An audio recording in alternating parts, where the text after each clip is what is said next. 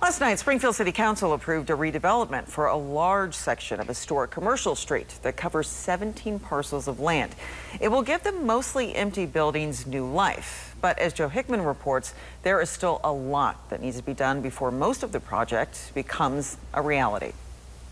Commercial Street is certainly a very special place that people like to go. The National Historic District, known as Commercial Street, has been around since 1870.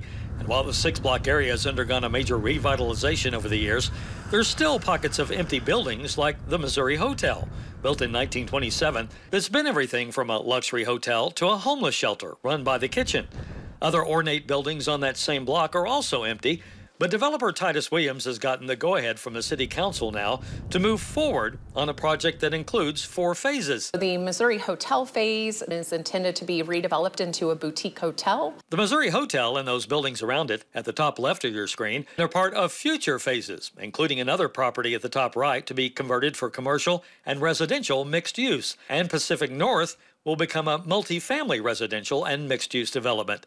The only phase that's in the immediate future is Pacific South. It's going to be 72 townhouses with approximately $15 million of investments. Currently, it's the home of a closed funeral home and a medical building that also served as the kitchen's former offices. The Pacific South location is also the only part of the project that's been approved for tax abatements.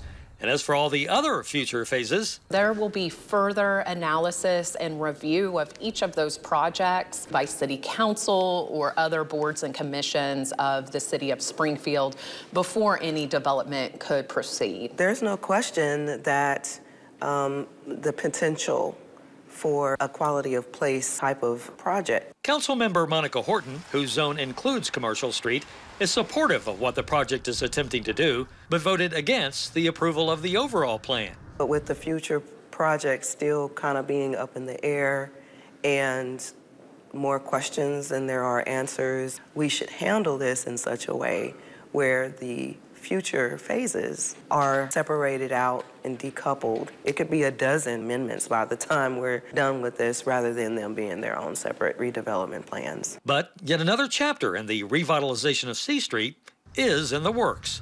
Reporting for KY3, I'm Joe Hickman.